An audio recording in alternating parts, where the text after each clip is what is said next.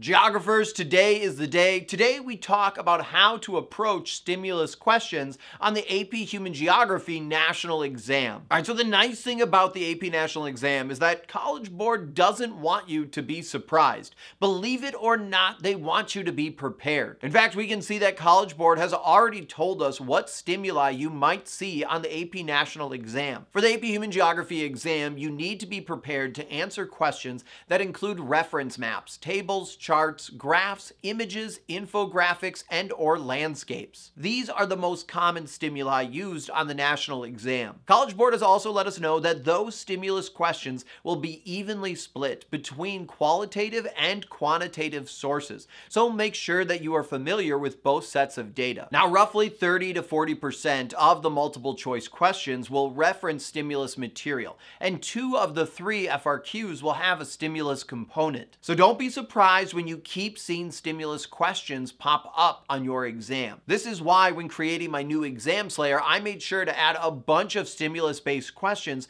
for the unit tests and the AP practice exams, allowing you to practice these types of questions in the new exam simulator. Plus, as a bonus, I threw in a bunch of exclusive videos that break down each of the core skills, allowing you to practice how not only stimulus questions will appear on the test, but also how the exam will test your skills. Oh, and if you are in other AP classes, no worries, there is also a URP and exam slayer for all of these other courses as well. Okay, so we have an understanding of what types of stimulus questions you need to be prepared for. Now what we need to do is shift gears and talk about what you need to do when you come across a stimulus question. For starters, I need you to slow down. Trust me, this is easier said than done. When it comes to the national exam, you're going to want to go through questions fast, which makes sense. I mean, you're being timed. It's a national exam and there's a lot of pressure on you. But trust me, resist that urge to go through questions fast and slow down. When you get to a question with a stimulus component, always take time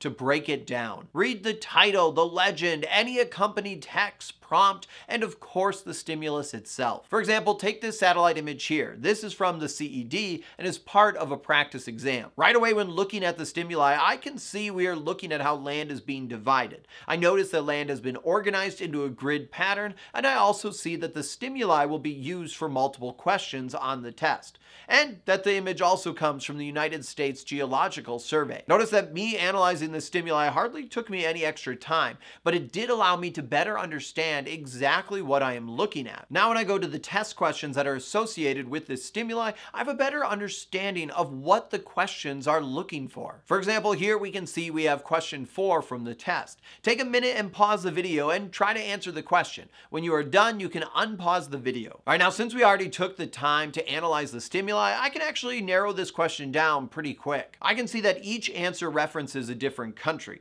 However, only one answer references the United States, which when paired with the fact that the source is the United States Geological Survey can help me conclude that A is the correct answer. Okay, so slowing down and observing the stimulus can help improve your score, but you also need to be active when taking this test. What I mean is you need to circle, highlight, underline, label, just mark up the test. This not only helps you slow down, but make sure you do not miss any key details that could be on the exam. And yes, before you ask, you can do all of this digitally. Trust me, this will help you out a lot. During a test, you are stressed and most likely concerned about the time. This causes you to speed read and skim, resulting in you missing easy points. When taking the test, I would make sure to highlight any vocab terms you see, the focus of the question, and also the task verb. Also be on the lookout for the scale of the question and the theme. For example, is the question asking about political, social, environmental, or economic factors? Now, if you don't believe me about slowing down and being active, just think about how many times in your class you've looked over a test that you got back from your teacher,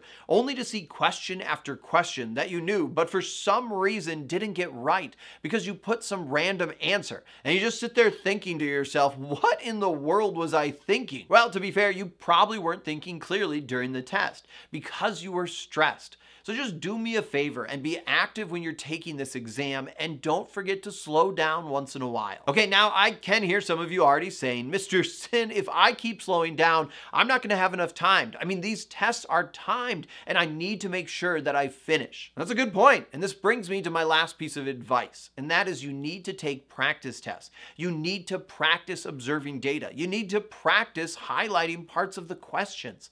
You need to practice breaking down questions you may not know, and you need to practice taking tests in a time situation. I know for my students, the big worry was always running out of time on the national exam, and one of the easiest ways to reduce that stress is to practice taking time tests. To help you practice for your upcoming exam, I created multiple practice exams. Just click the link down below to check them out in the new Ultimate Exam Slayer. All of the practice exams in the Exam Slayer use the new exam simulator to help you practice taking fully digital tests, which will help you get used to the real exam. Plus, when you are done, you get a full breakdown of your results, including which unit or topic each question connects to. That way you can see exactly where you need to study. Oh, and if you do check out the Exam Slayer, you will also find unit exams, videos breaking down each skill of the class, FRQ exams, exam trackers, and a bunch of other test prep resources, all of which focus specifically on test prep strategies and practice. If you have my Ultimate Review Packet, you can also find practice tests in that resource as well, along with exclusive videos, unit summary videos, and a bunch of other practice quizzes. But that product is specifically designed to help you review and learn the course content, whereas the exam simulator is specifically designed to help with testing strategies and practice. At the end of the day, just remember you can do this, geographers. No matter what happens come May, you will be fine. All right, that's all for me today. I am Mr. Sinn. Thank you so much for watching, and I'll see you next time online.